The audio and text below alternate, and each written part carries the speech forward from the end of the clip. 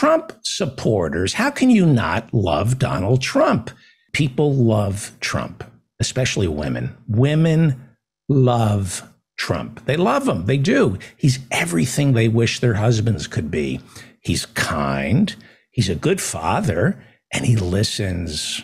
That's really what a woman wants in a relationship.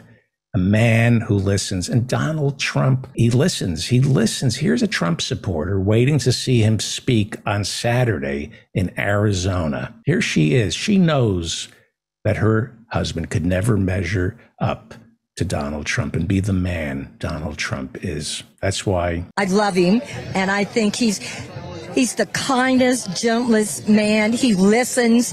He's not a bully like they try to, and he's mean, but he's absolutely, just look at his children. They don't smoke. They don't drink. President Trump, he did something right. Yes, he did something right. His children, yes.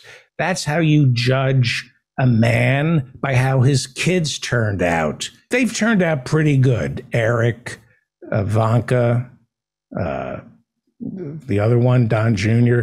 They've only been criminally indicted for fraud by the New York State Attorney General just a couple of times. Only a couple of times have they been accused of conducting fraudulent charitable organization fundraisers and inflating the value of their real estate to get bogus loans. The New York State Attorney General has only indicted them a couple of times. They're great kids, right? He must have done something right. Where's his namesake? Where's Don Jr.? I don't see him. Don Jr. 2 words for you. 2 words for you.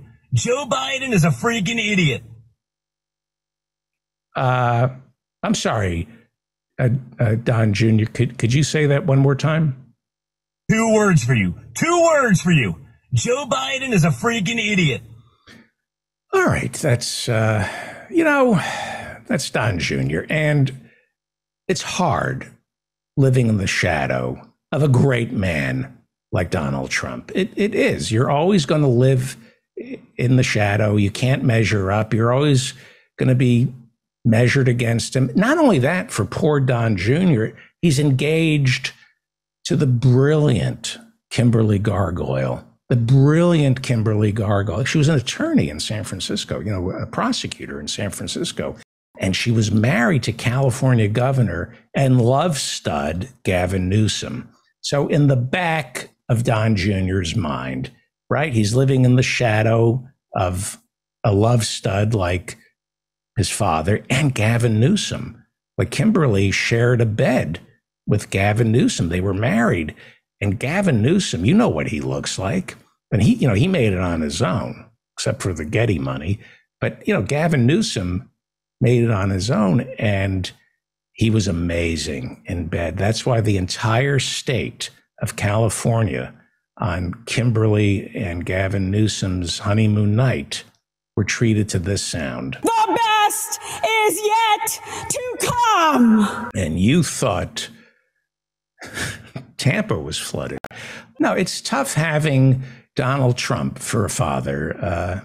It is. Don Sr. told Don Jr. that he could have Kimberly. This is true. This has been in several books written about the Trumps.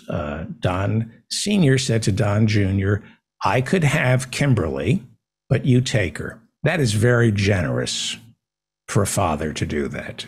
Fathers to do that first. We all want to do that for our sons. No, you go ahead and bone her, son. I can have anyone. So you bone Kimberly. You can't do any better than that. I can.